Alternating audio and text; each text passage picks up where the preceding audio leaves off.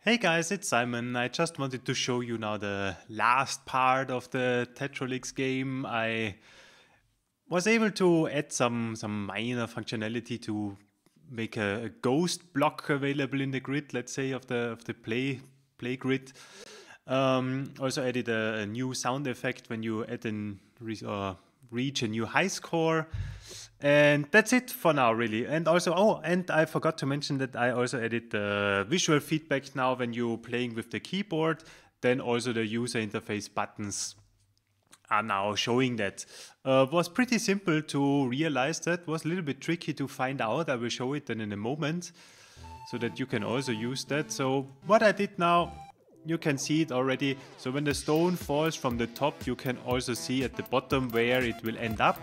And when I press now the keyboard buttons, then it will correctly highlight also the user interface keys there. And yeah, that's then actually it. I think I will stop now with the game because, yeah, I finished it. I learned a lot of things again. The code is not 100% clean, I would say. So with some of the functions that I added now with this preview block and so on, you could solve that a lot nicer than I did. So what I did now actually before drawing everything, I just move this block to the bottom, render it, then move it back to the original position and render it again. I guess there's a better approach for that, but yeah, this one worked, was quick to do, and yeah, achieved what I wanted to achieve. Yeah, so for the feedback with the keyboard buttons, if also someone needs that in the future, it's pretty simple then in the end. So what I did, first of all, to not always create new events, I initiate a touchdown event and a touch up event. So that's actually the input event then that we are sending to the user interface button of the Scene2D stage.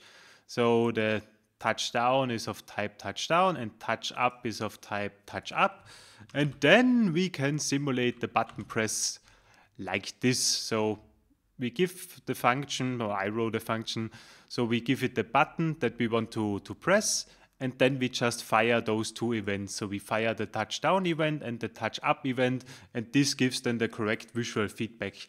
I don't know, I tried a lot of different things with, there's button set programmatically something, I think, correct? Wasn't it like that? Yeah, set programmatic change events. I tried it a little bit with that. I tried it with button, the changed stuff. So set change to true. Or was it something else? I think it was set changed. Whatever, things like that, but all of them did not really work and did not give the correct feedback and did not fire then also the logic from the listen of the button. So in the end, I ended up with that one. So fire those two events, and that's it. So in case you need that, you can do it. And yeah, code can be found again on GitHub. I will link it in the video description, and that's it for the Tetrolix stuff. I hope you like it. If you have any questions, feel free to ask me. Thanks for watching and bye-bye.